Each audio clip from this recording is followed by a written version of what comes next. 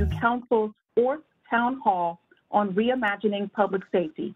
I am Councilmember Shayla Favor, and I'm co-facilitating this town hall today alongside Councilmember Priscilla Tyson.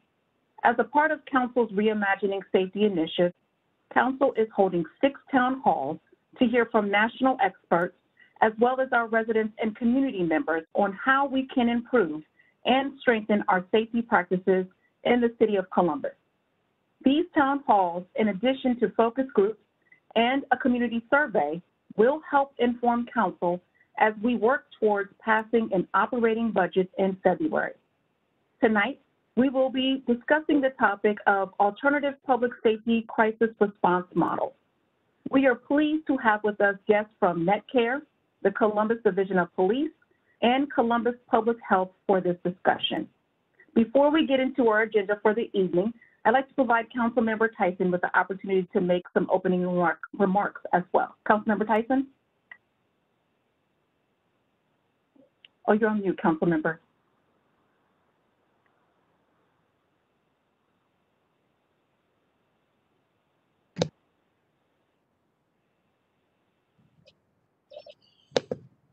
Thank you so much, Councilmember Favor. Again, I'm Councilmember Priscilla Tyson, and I am pleased to co-host this town hall with Councilmember Favor to discuss alternative crisis response models. As a member of this body and a lifelong resident of Columbus, the safety of all Columbus residents is one of primary importance to me. And as the chair of the Health and Human Services Committee, I'm committed to reimagining public safety, and I firmly believe social workers can offer support to law enforcement, as is exemplified with the NetCare service delivery model and the emerging partnership between Columbus Public Health and the Columbus Police Department. It is also important to acknowledge that our Black and Brown residents do not feel safe or protected as it relates to law enforcement and our criminal justice system. And we know that these residents are disproportionately impacted by challenges and inequities, including the social determinants of health, which consist of housing, crime, incarceration, education, employment, poverty, food insecurity, healthcare, and public safety. Instead of penalizing them when they need resources, we have to provide services to help residents to thrive. Moreover, considering the disparities that our residents of color face is imperative because racial equity must be at the center of any reimagining safety strategies. If we view racial equity as a central component to reimagining policing, other strategies include alternative responses, which will be discussed today, along with violence prevention, policing reforms, and community engagement. And so this is why I am pleased that this council has taken the opportunity to convene 6 town halls that allow us to discuss many of these aspects of reimagining public safety while also engaging residents. Further, internally, as we are participating in a racial equity training. So as we consider policy reforms that will improve public safety, we will do so with a focus on racial equity. As I conclude, I want to stress that when residents are in need of other appropriate interventions that don't involve incarceration, as a community, we need to have programs and systems in place that help people secure affordable and emergency housing, affordable healthy food, job training, and jobs that pay livable wages, as well as mental and physical health care services. We must also implement and expand the program models we will discuss today.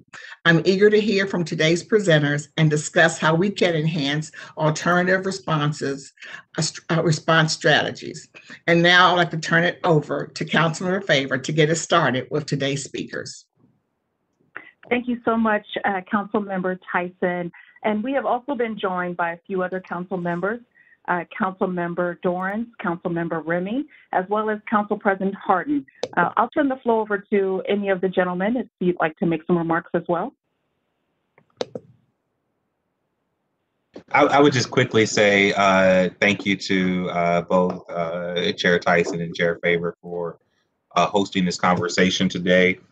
This is such an important conversation as we reimagine public safety as council.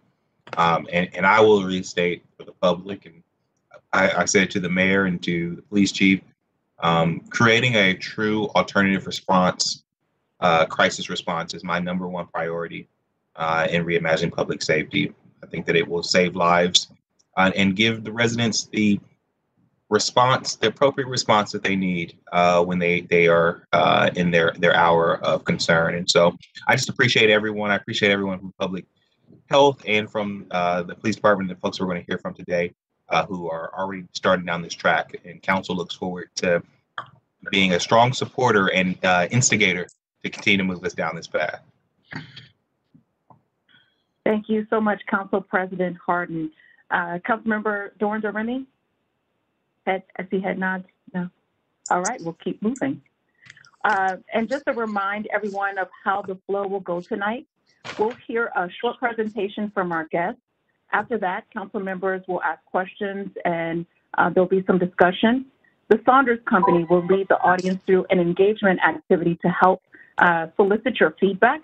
And finally, we will hear public testimony.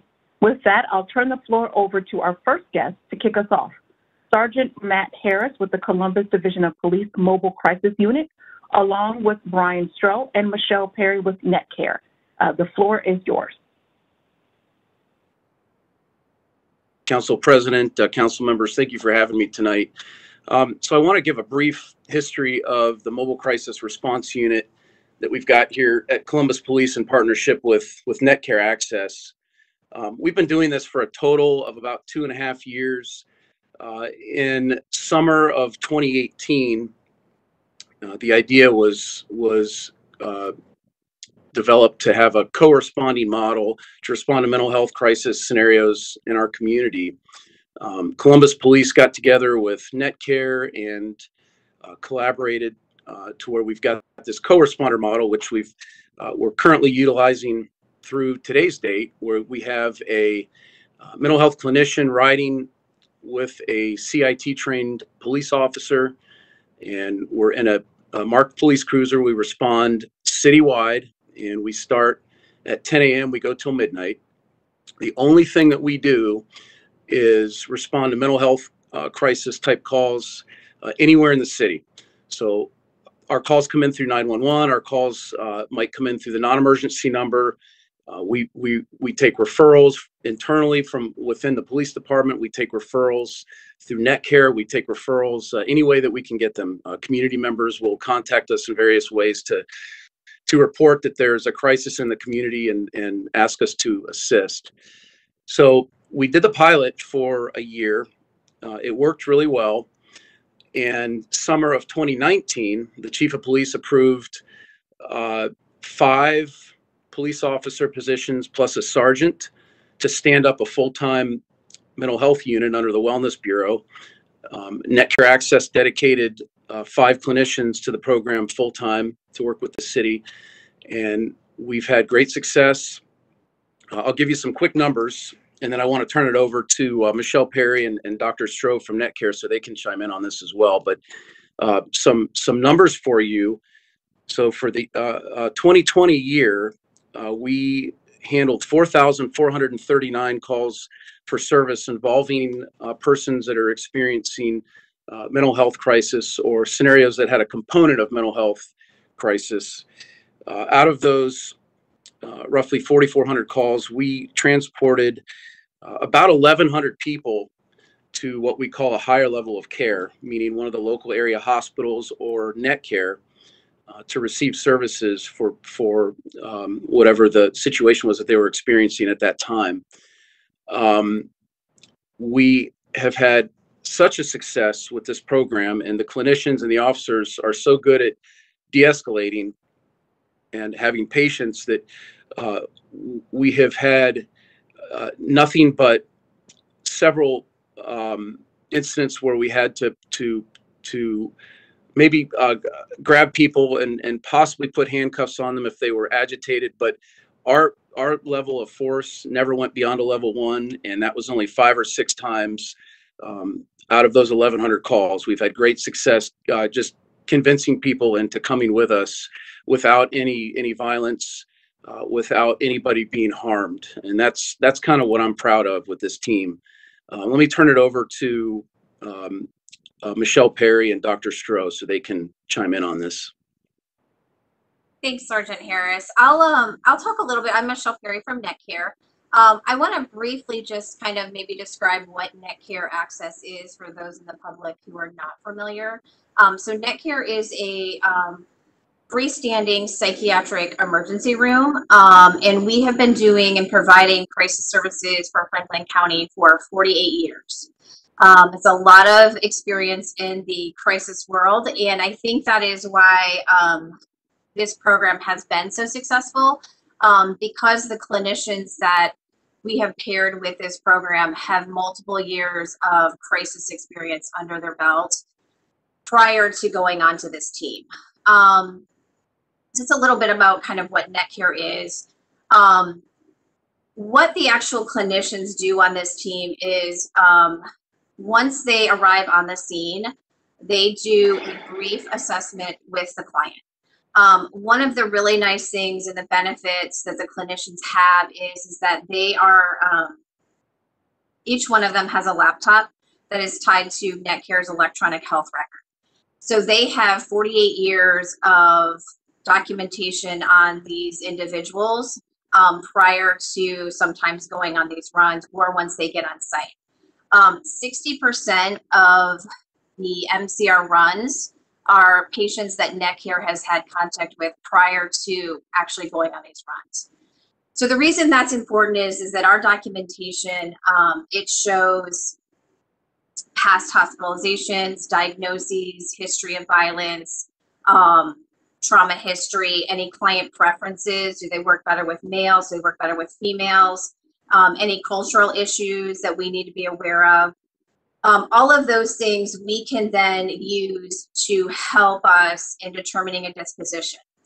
We also can look in our health record to determine if that person is linked with anyone and if they have any significant others or emergency contacts that if we are on the scene, we can reach out to their treatment teams in that moment or the on-call teams for those that agency. To get some additional baseline information. Is there something going on with this person today that maybe led them to this crisis? So basically when we're on scene, the clinician will do a brief assessment. And then with the officer, I want to stress that this isn't just the clinician making this decision in isolation.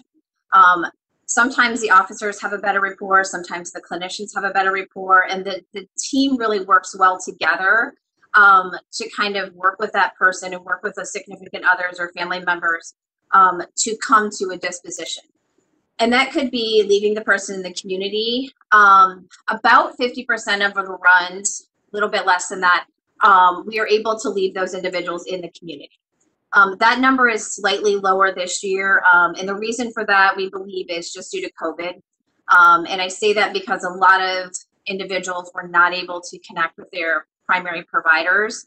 So what these teams are seeing is we're seeing people that when we come into contact with them, they're sicker. They haven't had access to medication or normal appointments. So basically the team will determine level of care, whether they can remain in the community, if they need to come to NetCare, if they're in need of medical care, we can call medics to come out or transport them to a hospital. But overall, the goal is always to keep the person in the community if we can. If we leave them in the community, we do a safety plan with them, bringing in any supports, family members, things like that. And then one nice thing, these positions are funded by the Franklin County ADAM Board on the clinician side. And what the ADAM Board has allowed us to do is that we're able to provide follow-up with these individuals for 14 days. Which is really nice because if they are not linked, we can go back out in the community, check on them until they make their first appointment, or we can make sure that their case manager makes contact with them and then we can close the case. So I'll turn it over to Dr. Stroh. I don't know if you want to add anything, Dr. Stroh. I'll add just a little bit. First of all, thank you for having me and us today. I think Sergeant Harris and Michelle have done a really good job of explaining. I will add a couple things that I think are really important, especially as I've heard the bigger discussion on reimagining public safety. Anybody who's worked in mental health for any period of time becomes very familiar very quickly with the phrase least restrictive environment. And that's the principle that's been at work since deinstitutionalization started occurring in the 1960s. Least restrictive environment means the patient deserves and needs to be, by law, treated in the least restrictive environment. It is an experiment for Columbus and for Franklin County in the past couple of years to try meeting people where they live. That is the least restrictive environment for them. And that has been a real turning point for our community. It's been a turning point enough that when we started with Columbus, Franklin County sheriffs also wanted to do this. There is a parallel program that exists at the county level with some slight variations, but the theme is essentially the same. And I think that's something that we would all want. We are a society that expects to be able to go seek medical care, and psychiatric care is medical care. Substance abuse care is medical care. We expect to be able to meet that on our terms. If I go to the emergency room and it's recommended that A, B, and C happen, I have the right to consent to A and B, but decline C. So to the degree possible, this is one of the first times that we've given this population some real choice as to what happens with them and make them an active participant in their care. That, in my mind, is one of the essences of redefining public safety. Put somebody who's equipped to respond in the field with somebody who then has some choices and allows and is allowed to make choices for themselves where they feel autonomous. As a psychiatrist, I think as a layperson, it's not hard to understand that the minute we start telling people what to do, things get adversarial, and we really strive to avoid that. Michelle, Sergeant Harris, and their teams have done a phenomenal job of working with patients. I will blow their horn for them since they didn't bring up some of these numbers, but they are mind-blowing. We have arrested, Michelle, correct me if I'm wrong, less than 1% of mobile crisis runs have resulted in arrest. And I believe those, if I recall correctly, were the officer became aware of felony warrants and there was no way around arresting them. That compares to a much higher percentage in the general population of police runs. We are able to, again, leave half of people in the field. I think council's probably aware that there is a new crisis center coming. And one of the predications of that crisis center is that it's the highway analogy. You can add lanes to the highway all day long, but that doesn't necessarily change the traffic. And one of the things that we really want to be cognizant of going into the new crisis center is if we can meet people where they are, we don't have to pack a building full of people when in fact they would probably do same or better in the community with appropriate follow-up. So if I can continue to blow their horn for them, this is a program that really has surpassed people's expectations, and by all means, we would love to see it expanded. And with that, I will bid you adieu. Thank you. Thank you, everyone, for your presentations. It's been incredibly helpful. Before I jump in with questions, let me turn it over to my colleagues to ask questions if they do. Councilmember Tyson? Thank you, Councilmember Favor. Dr. Stroll or either Netcare can answer this. You were just stating that you would like to see this program expanded. And so could you talk a little bit about what that expansion would look like? Sure, and I'll let Sergeant Harris jump in here as well because he knows the data at least as well as I do. I believe, if I'm recalling the numbers correctly, there's as many as 25,000 calls for service a year that have a mental health component to them. And while 4,500 is an absolutely admirable number, that's essentially 1 in 5 or 1 in 6.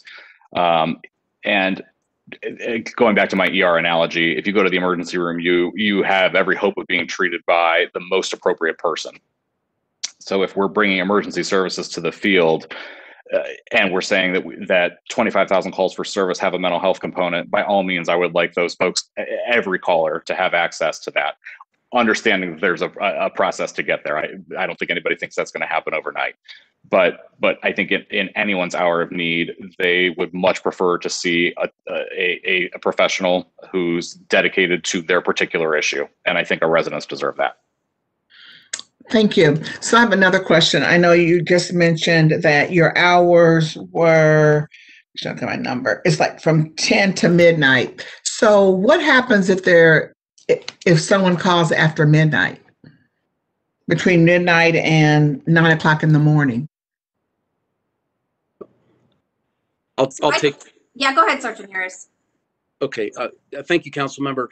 So if they call outside of the hours that mobile crisis is in operation, what happens is the police radio room will try to send a CIT trained officer to the call if it involves a mental health component. If there are no CIT trained officers available, then they'll send a non-CIT trained patrol officer during those non-mobile crisis hours. And the way that our numbers are right now, about 50% of the mental health related calls for service that are not handled by MCR are handled by a CIT trained officer. So about half of those calls where mobile crisis cannot respond because we're tied up on another run or it's after our hours. About half of those calls are handled by a CIT trained officer, and then the other half are handled by non-CIT. Now, it's important to note that the basic police curriculum for Ohio does include some mental health training, but certainly, it's beneficial if we can get a CIT trained officer, and it's even more beneficial if we can get a mobile crisis team to respond. And, I concur with what Dr. Stroh said. His numbers were very close. 22,415 calls for in 2020 that involved the mental health component. And with having 5 mobile crisis teams, operating limited hours, we simply cannot get to all 22,415 of those calls. So any amount of expansion is beneficial because, we would be able to increase our numbers even if we're able to increase just a small amount. To me, that's a win. Mm-hmm. The last question, some of my other colleagues, because can certainly ask questions. I don't know. Just recently in the news, there was a situation where an individual had called for a mental health call. A person was in crisis, and the day before, they had a team like ours went out to the household and was able to keep the gentleman at home, and he seemed to be okay for that day. The next day he had other issues, and what we've been seeing on the national news is that the next day there wasn't a CIT or a mental health professional that went to this household. And make a long story short, the individual was killed during that encounter. I'm not saying who's at fault, et cetera, but that they were saying that they called for someone from a mental health background to come and help their family member. So this is why I was asking about the expansion, because it really is important that when calls are being made in regard to a person who's in crisis, we really I think it's important that we send the right personnel in as much as possible to be able to help those families. I would absolutely agree with you, Councilwoman, and I would add that the nature of the follow-up is also incredibly important. It is one thing to follow up with the person who you met yesterday, who the family's familiar with, who there's a good throughput, there's a good rapport, and there's a good trust level.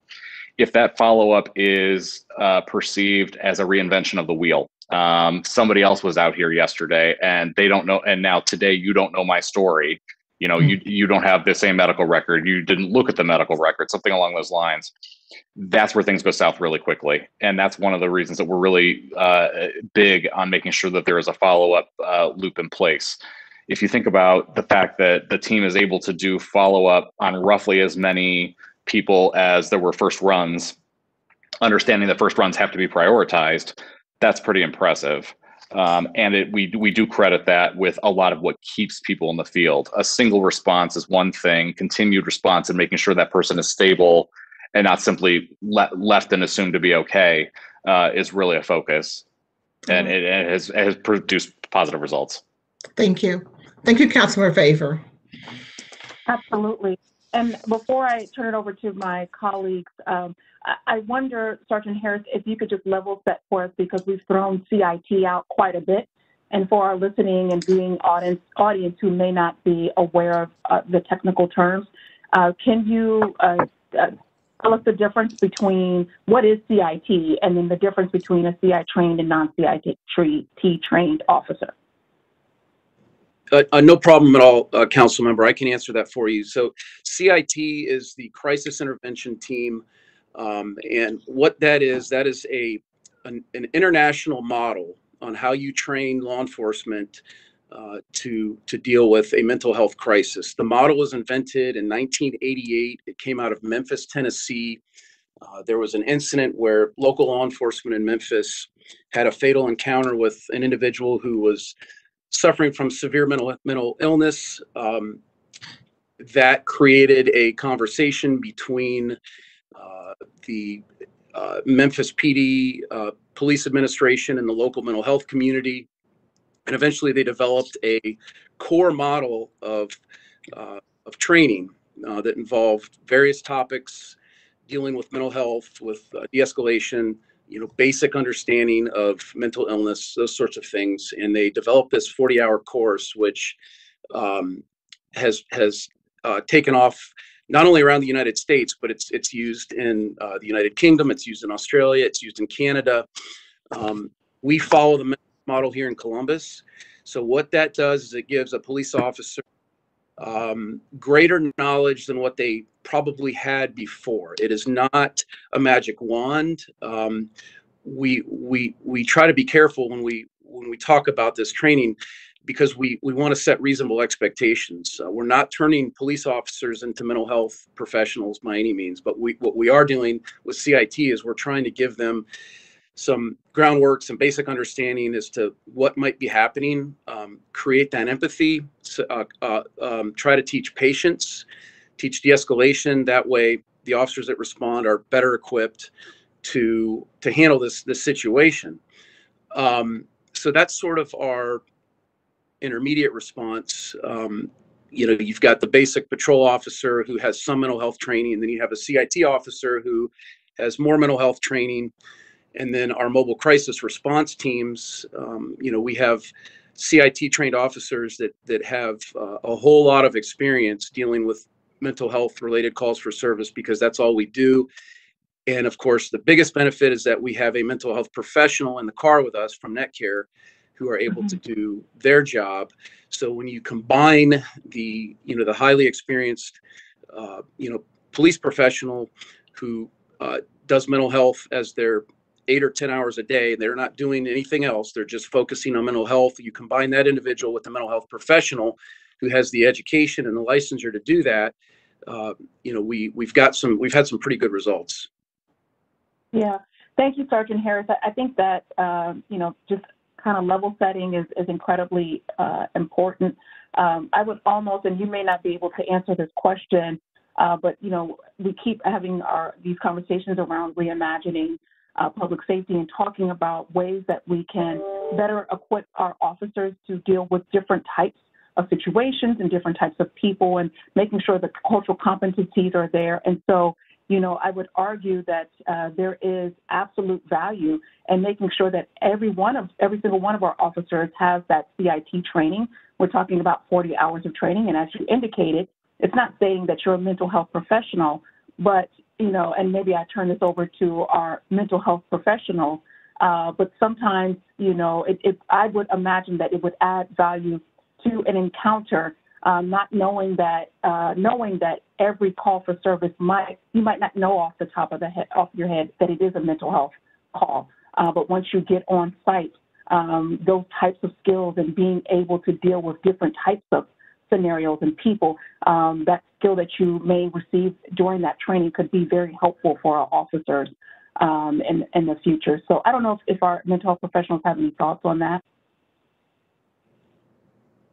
Yeah, I think that, as Sergeant Harris said, I think that the CIT training is great. It gives every officer, unique and different tools for their tool belt, which can benefit everyone. I know at NetCare, we had some specialized training. I know Fran Fraser is pretty known in our community. She actually did a series of trainings for our management team, and then also for our line staff around implicit bias, racism, white privilege. And I think that was really impactful. I know it doesn't have anything to do with CIT, but I do think that it shows the level of dedication that we have to this issue with our clinicians. And it was invaluable having her come in and do that as a service to our clinicians and to our management team. But I do agree, CIT is beneficial as long as the community keeps in mind that it doesn't make the officer a mental health professional, but it does provide them with alternative tools, especially around de-escalation and community resources. I would piggyback on what Michelle is saying, and my only caution would be we have to find the right balance between depending on CIT alone and being able to depend on mobile crisis. In the same way that you can put any of a number of employees in any job through a certain training, and some are more adept than others at the end of that training. This is not a slight at police at all. It's to say that that's a natural human phenomenon, that certain people pick up certain things more readily, and certain people are able to execute things more readily. So not at all to say that we shouldn't look at training more officers for CIT. Absolutely, we should. But in the balance of things, we want to make sure we have that balance right. Wholeheartedly agree. But, nothing could be, we would only be moving up where we're at right now, because we're asking officers to respond to these types of scenarios, knowing that they're not professionals, mental health professionals to begin with. So at least we're providing some foundational training that they could at least respond better if they're put in a situation that is unique or different than anything else. Let me kick it over to Councilmember Dorns to see if he has any additional questions at this time. Sure. Thank you, Councilmember Favor. I think this question is for Sergeant Harris. So, as we've sort of had these discussions around sort of the existing infrastructure that exists for having sort of non-traditional, responses to mental health calls or others, Council has heard from folks in other cities as far as what they do is providing mental health professionals or other types of responses that some include sworn members of a police force, some don't. And I think one of the things that I've heard a lot from folks in the community both ways is that having a sworn officer there protects the mental health professional if things were to turn violent. And then I've also heard from folks in the community as well that say, hey, the very presence of an officer can, in and of itself, escalate the situation. So, as we sort of talk about the success of this program in particular in Columbus, in which we have, an officer with a professional, I was wondering if you could talk about if you have any statistics or anything in which there's needed to be a intervention from an officer because of the situation has become violent. Thank you for the question, Council Member. The 2.5 years that we've been doing this, I cannot recall a time where we have been out in the community on the street, engaging in a call for service that involves a mental health component, where we've had to jump in and kind of save the day, where our civilian partner was potentially going to be assaulted. But there's a reason for that. We do a lot of background work before we respond to the location. So I think you heard Michelle Perry and Dr. Stroh explain that before or while we're on the way, they're using their EHR, and they are looking up past history. The key things that we're looking for is a past history of violence, how quickly somebody can decompensate, what their prior presentations have looked like, those sorts of things. And then from the police perspective, we are looking at all of the usual safety things that we look at as police officers. By the time we get there, we usually have a plan in place, and we kind of know what we're going to do and how we're going to handle it in a way to where we've been able to avoid any incidents, that you're asking about. Not that we will be able to avoid that forever, but up to this point, we have been pretty fortunate. Some of the scenarios that involve a very high level of risk, we will refer over to probate, simply because we don't want to drive our civilian partner to a potential situation where somebody is going to get hurt or killed. So we're very careful about how we respond. And like I said, we use a lot of information that we have. We use all resources that we have to try to predict how it's going to go and mold the best response before we even arrive. Thank you, Sergeant Harrison. Again, to Chair Favor's point a moment ago about making sure we're level setting with folks, could you sort of explain that when you mentioned probate, because I know we've had a couple high profile incidents within the city over the past, I think, 24 months or so in which there has been that kind of issue that's gone on. So I wonder if you could just sort of explain to folks that may be watching, because of the mental health component to those types of calls, what you mean by that. You're asking to explain probate? So like when you would say, hey, this is not the call that we're going to respond to because of the nature of their previous involvement with the court system, that what if you could just speak to that for a moment? Yes, absolutely. So a typical example of that would be an individual who we know is armed or likely to be armed, past history of violence. They have assaulted law enforcement in the past. They've assaulted others in the past.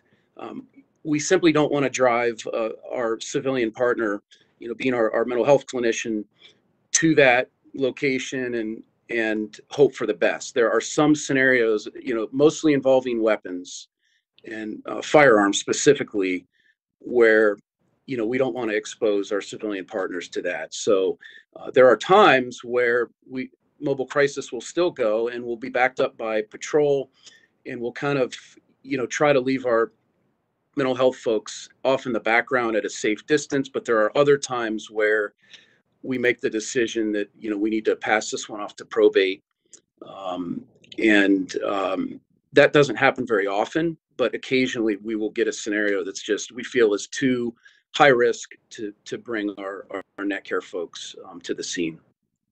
Thank you, Sergeant. I think just to underscore just my questions with you. So one, that situation is extremely rare, if I'm hearing you correctly. And then two, as far as the component of how these teams have been deployed to date, and again, hopefully this continues, there has not been any type of violence that has been needed to be interceded by the officer. So the mental health professionals that are there have been able to do their job safely with positive results. Is that fair to say? It is fair to say. I do know that there's been several instances where our officers have had to grab individuals who were in the middle of the street attempting to get hit by a car, where the clinicians were nearby. But I can't think of anything, and Michelle and Doc, correct me if I'm wrong here, but I can't think of any scenarios where there was kind of a near disaster that happened involving a clinician where they were almost injured. I think we've been pretty good about protecting our civilian partners. Yeah, Sergeant Harris, I think you're right. I think I can recall a couple of situations that were close calls, meaning that the officer had asked the clinician to remove themselves from the situation because the client was becoming more escalated, by which the officers then had to kind of de-escalate the situation on their own. And that was more of a precautionary thing.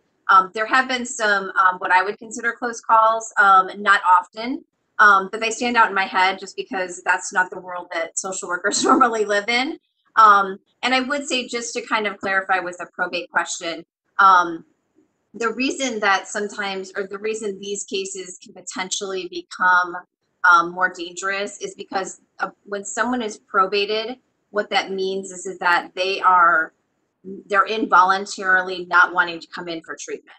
So that means that a judge has ordered them in for treatment, which means law enforcement then has the ability to actually breach their home, their door, their dwelling, and bring them in for an evaluation. So if you can imagine someone who sometimes doesn't believe there's a mental illness, or they have a mental illness, or they're so decompensated that they're not able to care for themselves, and the officers do have to actually then breach to come to happen. Not all the time. Sometimes they can go in and the person will voluntarily go with them. But anytime you're dealing with an involuntary situation, that does increase the risk. I would add one thing to that, not to belabor this, but the other point at hand here is that NETCARE is the designated probate pre-screening authority for Franklin County. And so we are able to close that loop internally in a pretty unique way. So when we say that something's being referred to probate, it's not that this team is punting per se, it's that it makes it another segment of NETCARE where we interact with the courts and see if a judge or magistrate agrees that they need to be brought in. It actually allows us to close the loop rather than any sense that we're punting it. I just want to say thank you to everyone for their piece of sort of the answer to that puzzle. I think it's really important as council sort of considers, again, the subject of this hearing, sort of alternative responses. What does that mean? And sort of when we think about, people traditionally think you call 911 because something's dangerous. That's not always the case about how someone's perceiving the world in front of them, and that's not always the best response. So for us to better understand how this has worked in this particular case, I think is very important for us. So with that, I turn it back to Councilmember Favor. Thank you. And I know that we're running on time, so I have a follow-up question. Dr. Strahe, you mentioned wanting to see an expansion of the program. I pose this question to you, Sergeant. If you do know, what type of additional resources would it take to scale this program for Columbus? I'm sorry, that's to me or to Sergeant Harris? Sergeant Harris. Okay. Okay. Thank you, Council Member. I think at this point, it's hard to say exactly how many additional teams we would need to be able to handle these calls for service. I will say this, I think it's unrealistic to think that we're going to have enough resources to handle all 22,415 calls for service that are coming in. Now, keep in mind also that number has steadily increased over a 3-year period. So we started measuring these numbers in 2017. Each year from 2017 to present, that number, that 22,000 has gone up by 2,000 to 3,000. So as we move along, go into the future, that number is only going to increase. So I don't know that there's an exact number, but what I would say is, any amount of expansion that we can be afforded is going to be beneficial. I don't think we're ever going to have enough resources to handle all of the calls, but at this point, I'll take whatever I can get. I think that whatever can be provided is going to be a benefit to the community. And then the last question, and it's more of a statement, so to speak. I personally have been present during a situation where someone was in crisis, and having to make that decision on whether or not to put a call out, with the concern that it could turn ugly very quickly, if we're just being candid. And I have spoken to many residents who've made that same comment to me. And so as we're thinking about alternative crisis response methods, figuring out how we can streamline these calls, that if we know for sure that it's a mental health concern, that they would go directly to you all. I think that there's a lot of fear out there that, by dialing 911, the wrong team could go out, or if it is after hours and we happen to get a non-CIT trained person, that it could escalate in a negative way in which Councilmember Tyson depicted earlier. So just wanting to continue to press, us thinking outside of the box and creatively to really deal in on this issue. So thank you all for your presentations and your comments this evening. And with that, I would like to go ahead and turn it over to Councilmember Tyson. Thank you, Councilmember Favor. And I have one more question, just following up on your last comment. What's the diversity of the team, either from NETCARE that goes out, as well as on the team of our police officers? From male, female, in terms of race, ethnicity, can you share that? I can, council member. So currently we have 6 sworn Columbus police officers. That includes myself. 5 out of those 6 are white males. We do have 1 African-American member of our team. With the clinicians, the demographics are mixed. We have males, we have females. And at this point, I think you know, we could certainly benefit from greater diversity, but this is where we're at, you know, currently, and that's not a slight towards anybody, because everybody that we have does a fantastic job.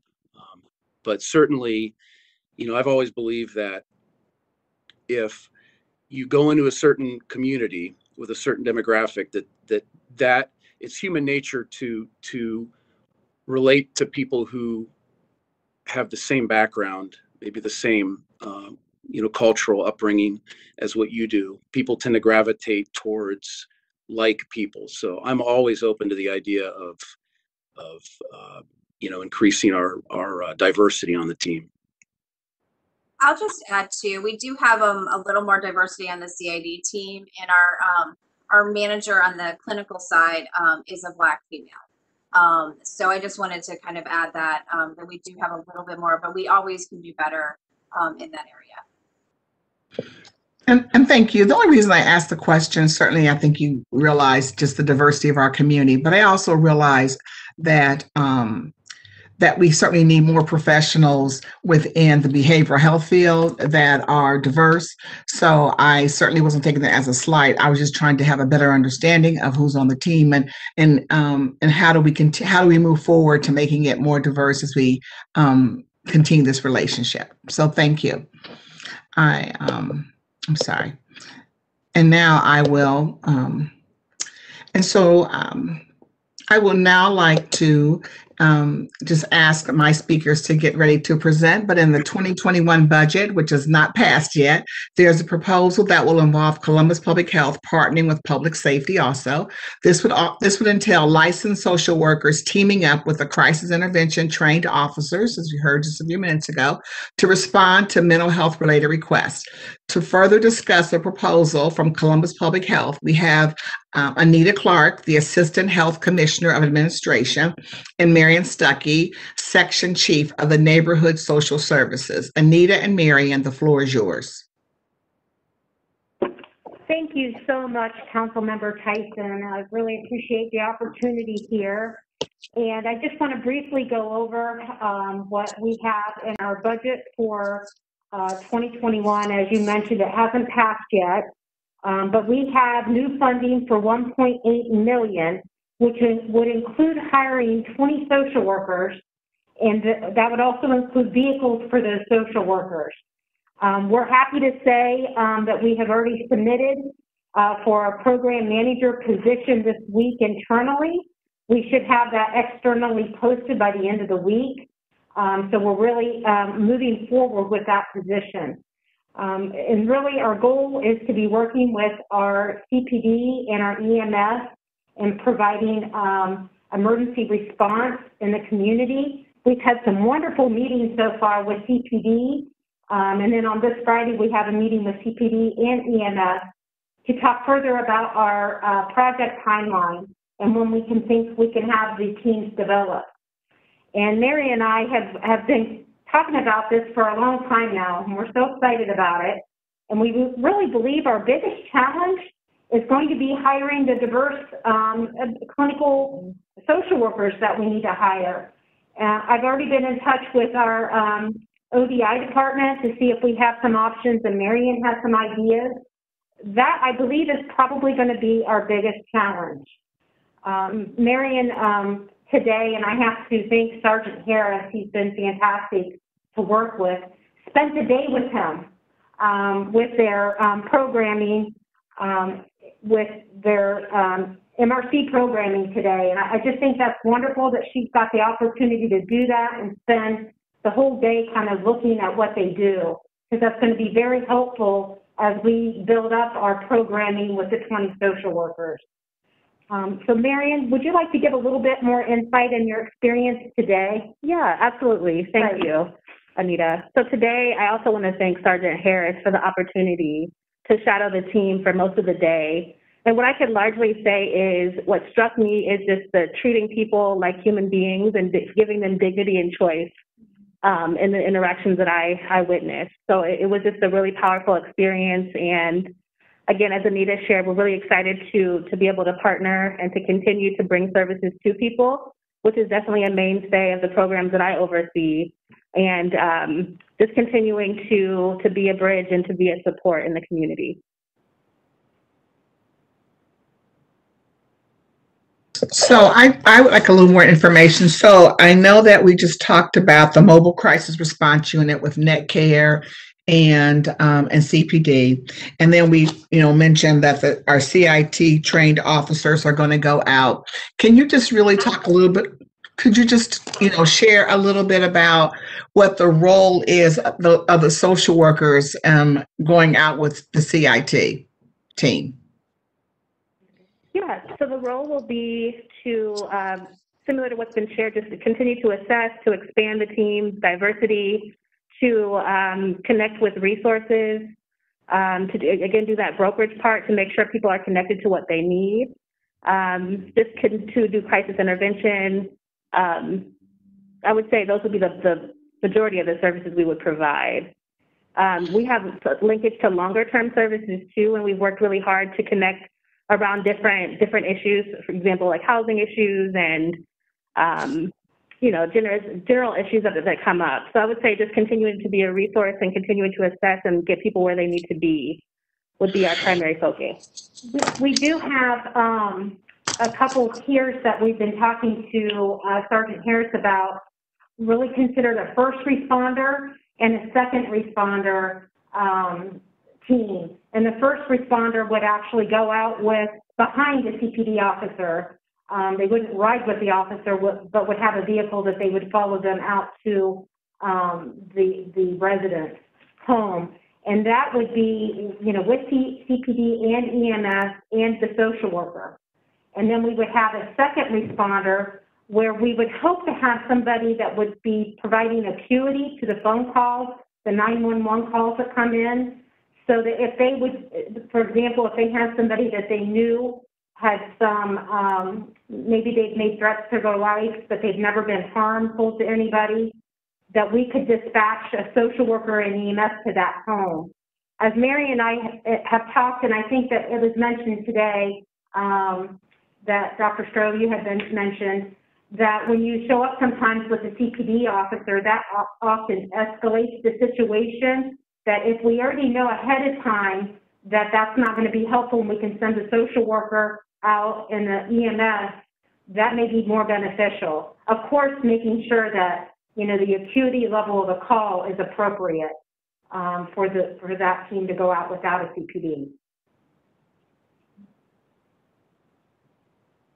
All right. And you also just mentioned that you would be connecting them to long-term services that a family may need, because generally when you do have many families in crisis, that there are other services that how do we help that family to move forward, especially if they're having a family member that is in a crisis situation.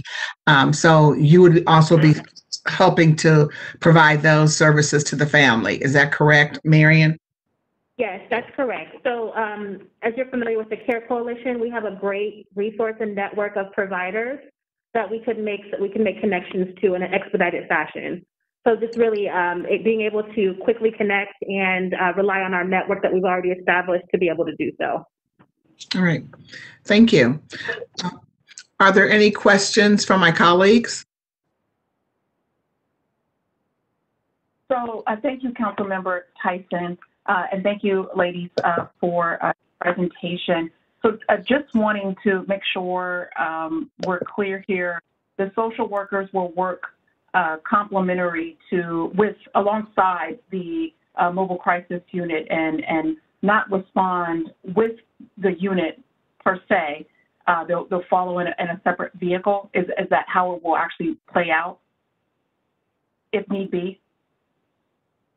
Yes, that is my understanding at this time. And, you know, I've been working with Sergeant Harris, and I think that that's, you know, we would not be riding along with the police officer in their car, but behind them in that first responder situation. So I can't help but, you know, think about, first of all, I'm very excited about what this program could do, the impact that it could have in our communities. But I'm excited that we have 20 social workers that will be designated to service this area. But I'm also cognizant of the fact that we only have a 5-team officer. Well, technically 6 if we include Sergeant Harris. So how will that pairing actually work?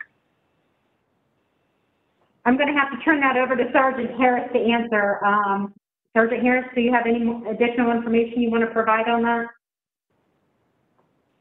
Yeah, thank you, Anita. So I think that right now we're trying to work through all of these different ideas, and we're not 100% sure, you know, how it's going to look operationally. My understanding was that we would have, you know, we would sort of continue the same model that we have now, the co-responder model. I think that it could get a little tricky if we're trying to follow each other in another vehicle. But again, you know, these are things that haven't been solidified yet, so we're trying to work through these ideas. You know, I would say that you know, I think practically speaking, it would be it might be difficult to have it might be difficult to have a car following a police car just because of traffic and whatnot. But those are things that, again, we're working through and trying to, you know, to come up with a plan. And so this is where it would really be, you know, I think if we go back to what my original question was, or just about what it would take to scale up the mobile crisis unit so that, you know, these entities would match, you know, more or less, that if we had a robust, and I don't mean that as a slight or anything, I'm not trying to be facetious, but just recognizing the need, over 22,000 calls, and we're able to respond to just, you know, around 4,000-ish, you know, if we were able to really double or even triple those numbers to match what we've got going with the social workers here, you know, what kind of impact could we truly have in this particular space? So thank you, ladies, for your presentation, and I'll turn it back over to you, Councilmember Tyson. Thank you. So Marian and Anita, thank you for your presentation. And at this time, I'd like to open up where my colleagues have already answered questions. And so if there are no other questions, I would now like to turn it over to the Saunders Company to walk us through an audience engagement exercise so we can hear from everyone participating at home. Thank Ms. you. Saunders. Thank you so much, Chair Tyson, Chair Favor, Councilmembers Dorans and Remy. Thank you so much for having us here this evening. We are really excited about the opportunity to share with you and to engage with you in this exercise.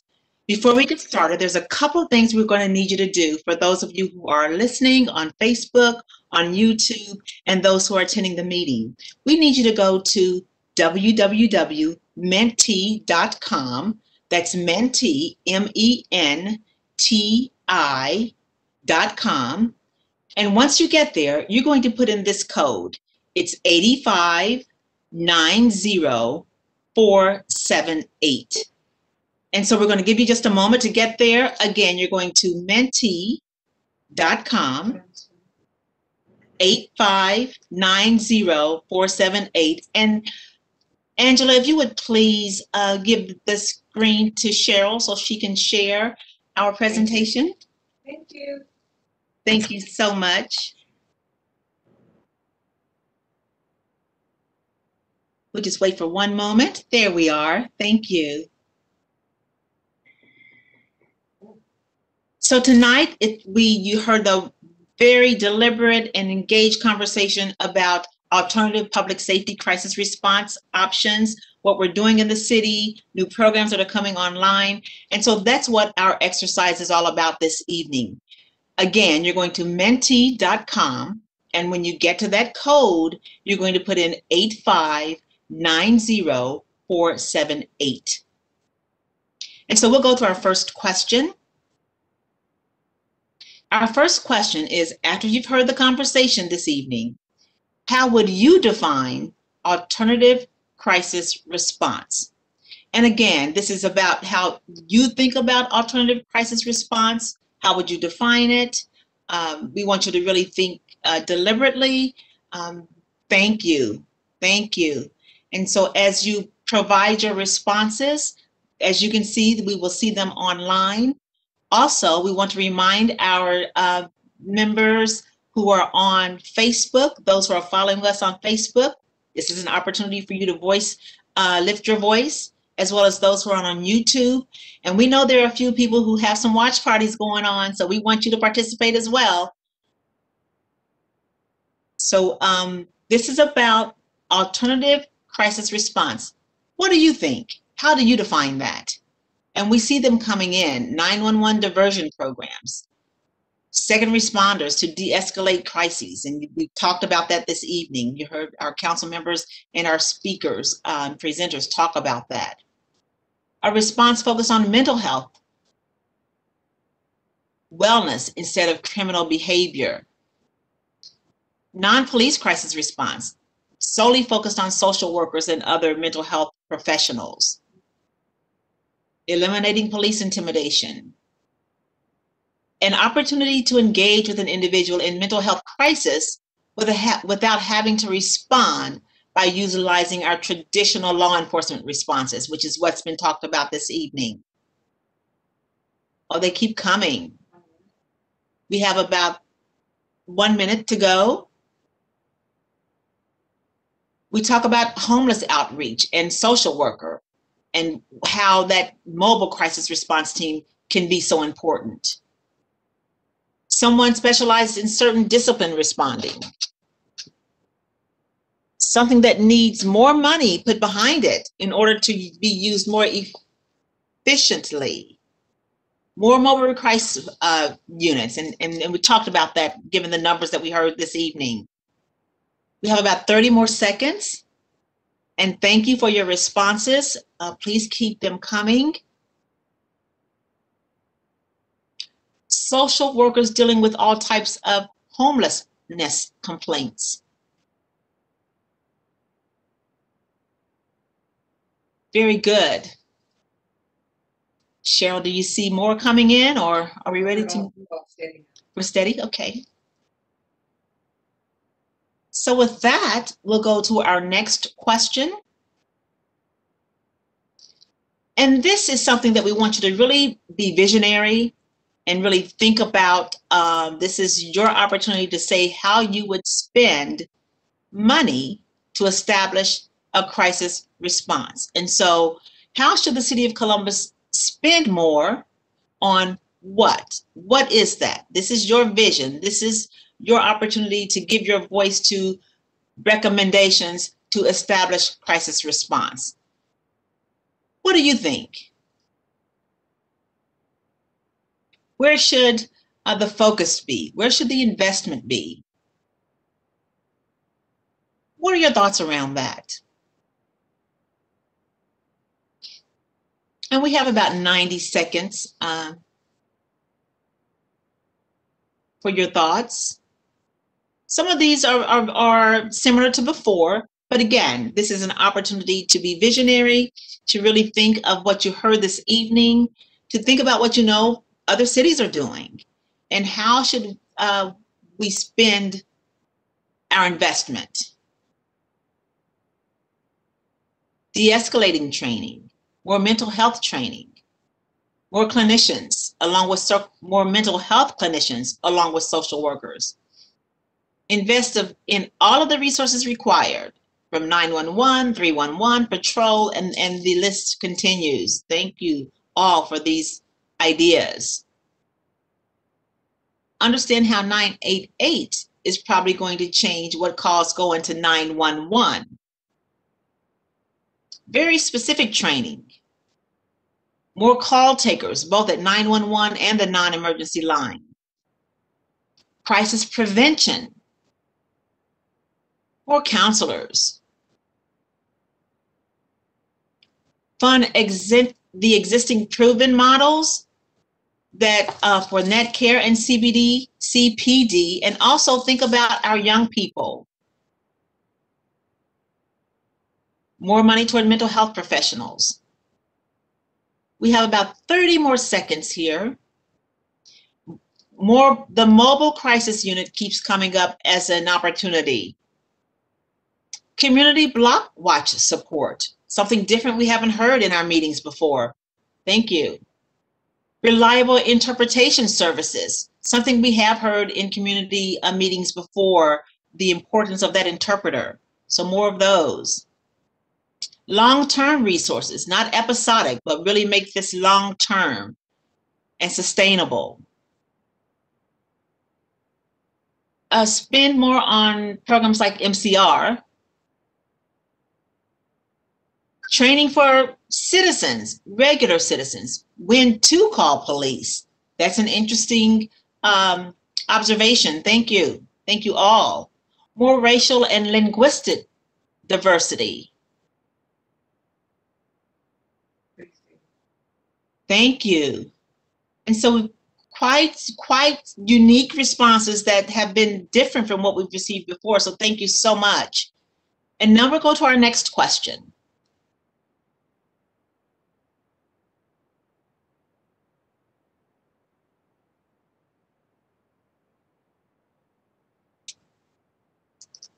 This one is similar, but we're talking more about alternative crisis response should the city invest in. And so some of these examples might be the mobile crisis unit, and you've mentioned some of those tonight.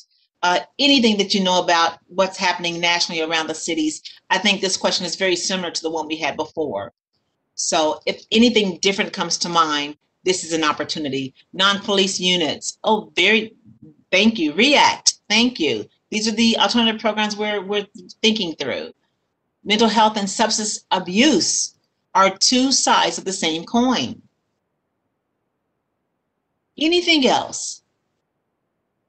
Mental health work and school programs, bringing that collaboration together. Crisis prevention intervention training for anyone and everyone. More shelter spaces. And we see the REACT, and that we're familiar with that program. Affordable housing and good paying jobs, seeing that this also can have an impact on crisis response. Thank you for that. We know the social determinants of health and how that plays a role in some of these challenges that we face as a community. And so we always know that that is certainly top of mind with our members of City Council and the City of Columbus and Columbus Public Health. Mobile crisis, we get that. A community mental health team with social workers and nursing staff providing those resources, and medication education and compliance. Very unique. One model with correspondence and another with social workers, only to respond to the 2 levels of calls. Non-police response as done in other cities. We have about 20 more seconds. Non-lethal weapon responses. Affordable housing, we've seen that one. Services for children in crisis. That's something that we keep hearing. We need to focus on our youth as well. And that is our time for this. And so thank you so much for those responses. We have one final question. And again, it's big vision. Anything that you've not mentioned before, this is your opportunity to add any additional comments that you'd like to add that you want City Council to remember, to respond to think through. Any other responses or information that you want to share with members of Columbus City Council? And as you share these, we want you to know that all of this is being captured. The City Council has charged us with making sure that we capture all of the comments from these meetings, as well as those from the survey, which we'll talk about in a moment, as well as those from our focus groups. So this will be a public document once this process has been completed. And so this information is something that is very critical and very important to members of City Council. A no wrong door approach that delivers patient to an expanded mental health substance abuse system that can accommodate them promptly. And that word promptly is has been added. Thank you. People can call in a crisis and be ensured safety for themselves, for the person they called, and this includes sensitive domestic violence situations as well. I want my husband and son to be safe from racism and racist police. So having people and resources to help in crisis situations that are not just police officers, but highly trained social workers and mental health professionals. A civilian team created that knows the community by providing education, resources, and direction during a vulnerable situation. And we talked about the 988 to be 911 of mental health. We have about 30 more seconds. And so anything else you'd like to add is your opportunity to do so. And thank you, Facebook participants and YouTube participants. We really appreciate your participation this evening. That the city and residents commit themselves to investing the time, the energy, the resources for a safer community for all types of emergencies, including mental health and social and welfare. And so thank you so much for your engagement this evening. As I mentioned, we will capture all of these and summarize and include this in a final comprehensive report. And so with that, Cheryl, if you could go to our next slide. We want you to know that there is a survey out there for you to take as well, and we are looking for your participation in that. If you go to columbus.gov/reimagine safety, you can get to that survey. You can also share that with your family members, with your friends, because the more information that Columbus City Council receives from you and hears your voice, it will help them as they move into their budget decision making. And then our next slide, we want you to also know that if you have any other comments that you didn't think about this evening and you want to share them, please send those comments to reimaginesafety@columbus.gov. reimaginesafety@columbus.gov. And with that, we want to thank you for your time this evening. And Chair Favor, I think I turn it back over to you. Yes. Thank you so much, Ms. Saunders, and thank you to your team for leading another robust, interactive session.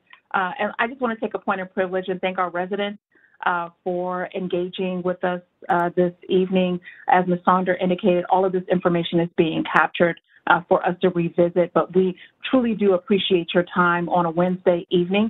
You could be doing anything, but thank you for engaging with Councilmember Tyson and I. And with that, we will move into the public testimony portion of the evening. I'll call your name and council staff will unmute the speakers. You will each have 3 minutes to speak.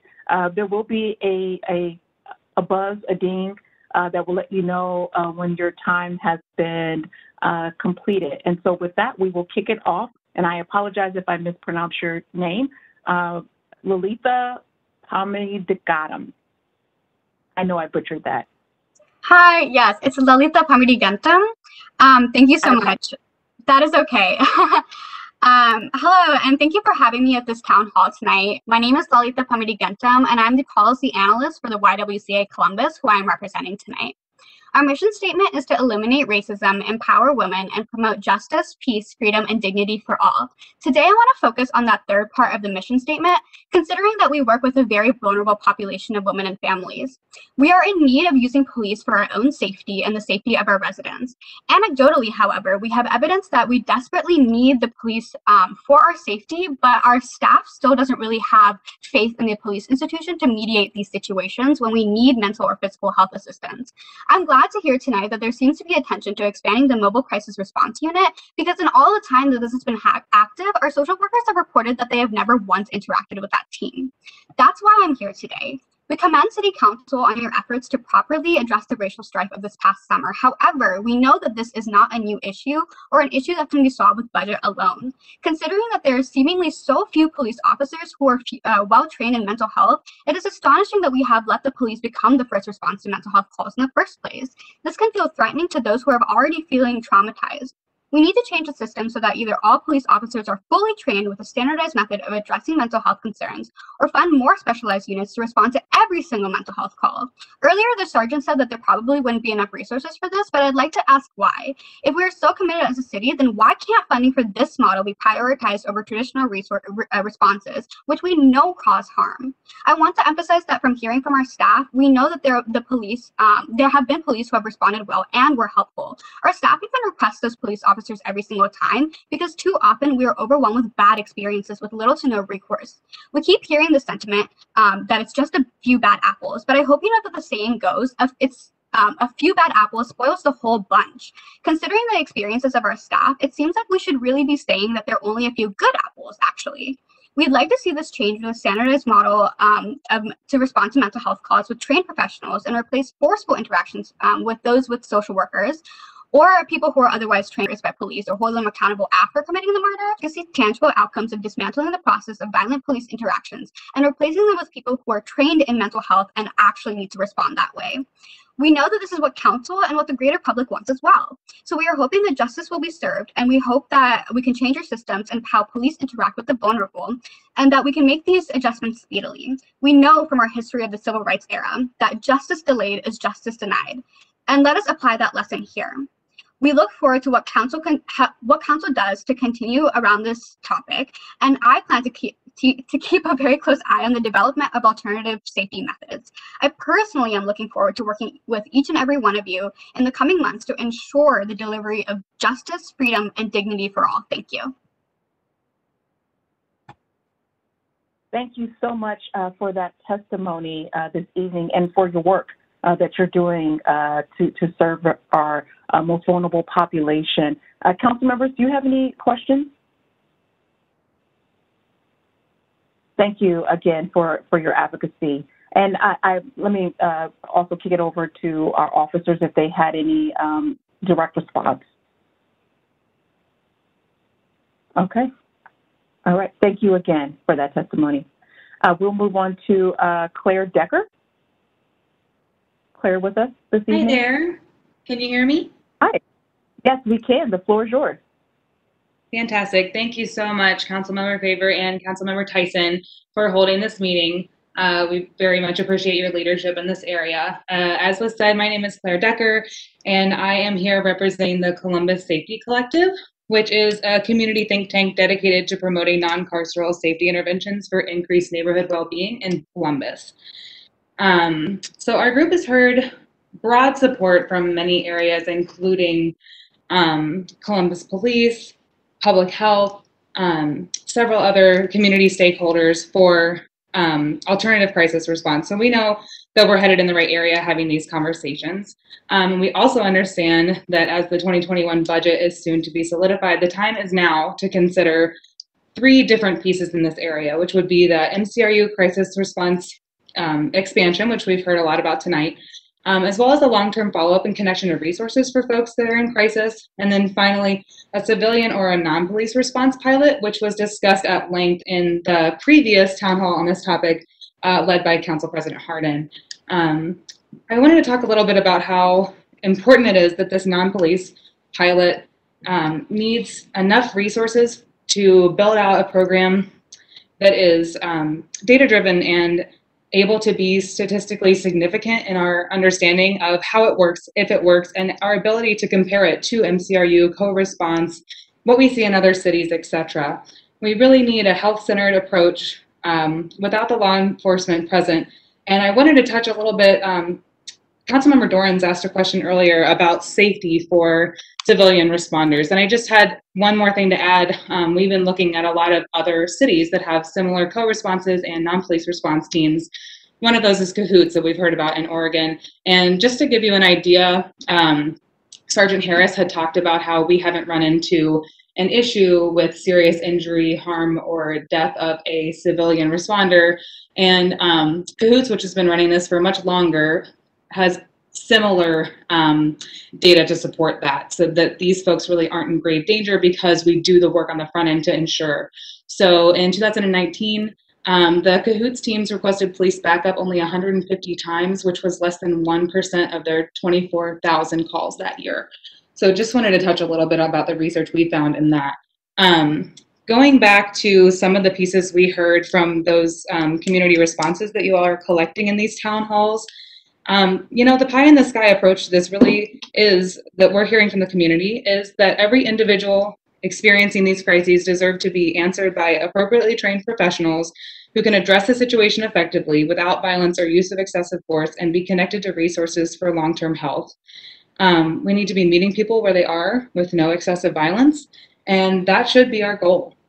Hearing a little bit about the expansion, when we talk about MCRU expansion, you know, we understand, I think everyone here on this call understands that expansion is a process, and but I think it's important to realize that the goal shouldn't be slighted before we even go for it. The idea that some percent under 100 would be appropriate for these responses to go out to, that's not a goal that's worth standing behind. The goal should be that eventually, in some way, 100% of mental health calls are responded to with appropriately trained professionals.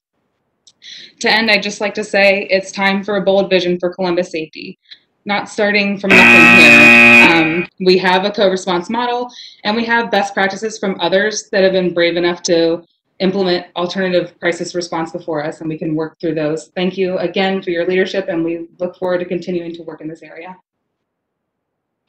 Thank you, Ms. Decker, and good to hear from you again. Just a follow-up, I know that your group advocates in 3 areas, but because follow-up has come up during tonight's town hall, I wonder from your perspective what a long-term follow-up strategy would look like. Would that be something that could work squarely within the social worker element that we're looking to build out?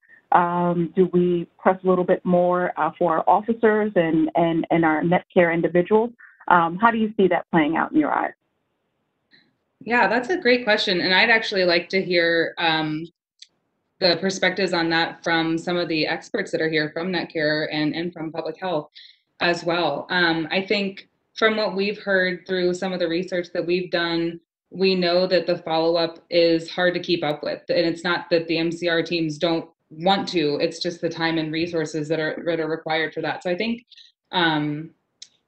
you know, this is something that, you know, I wanted to hear about in coming to this meeting is we've been hearing that 20 clinicians number has been bopping around in lots of these conversations that we've been a part of, and exactly what that's going to look like still seems to be a bit of an unknown, which, you know, it seems that lots of folks are working in that space.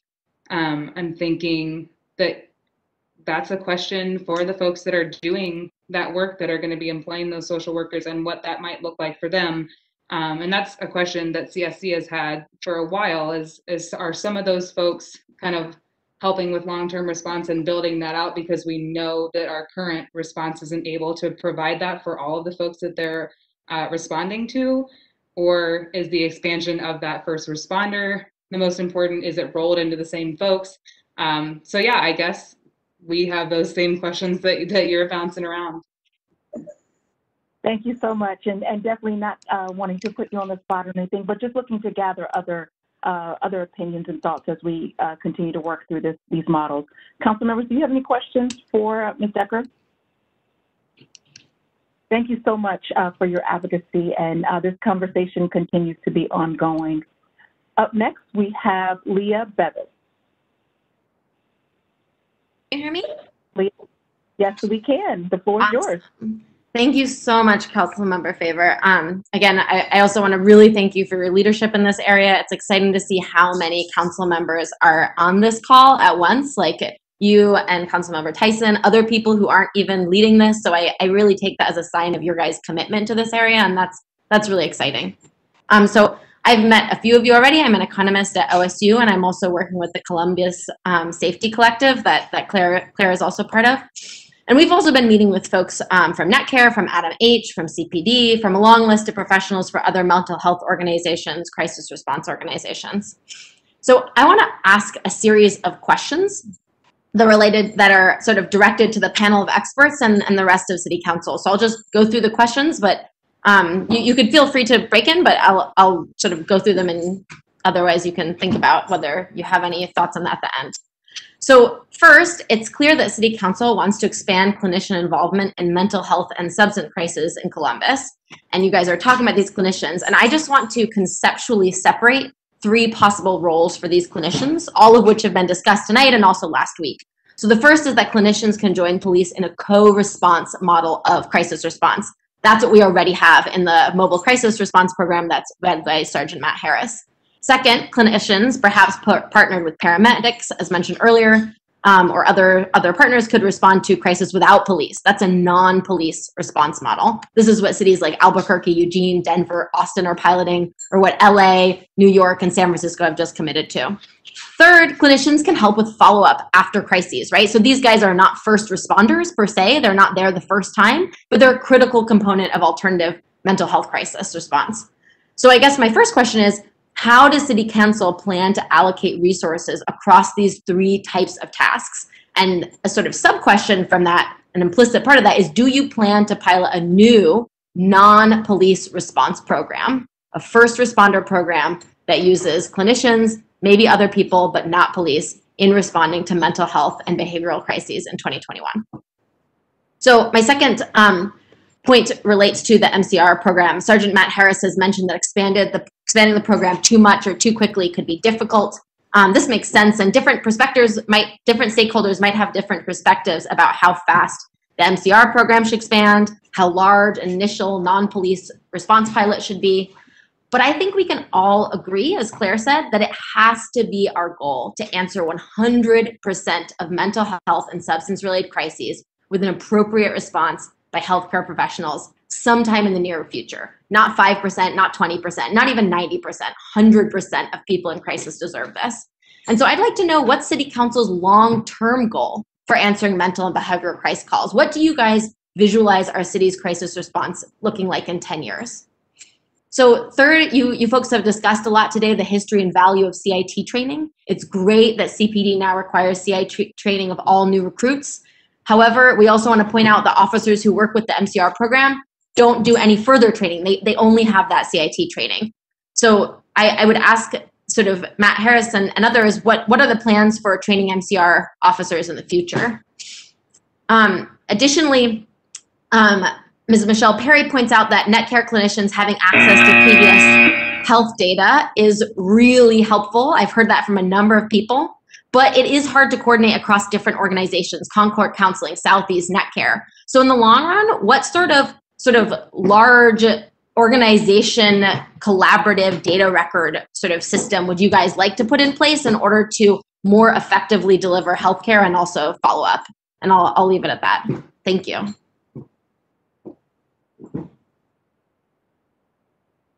Thank you so much for your questions this evening. There were quite a few there, so I will turn it over to my colleagues to provide their own individual responses.